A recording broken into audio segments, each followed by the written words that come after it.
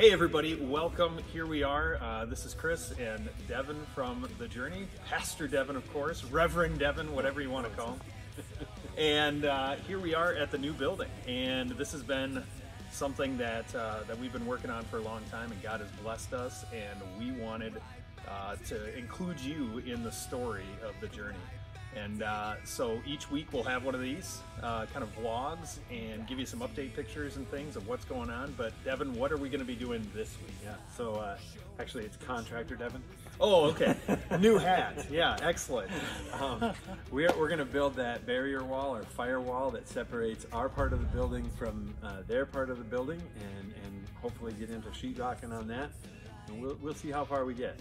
And then we're going to mark out to all the plumbing and all that kind of stuff that we have to do.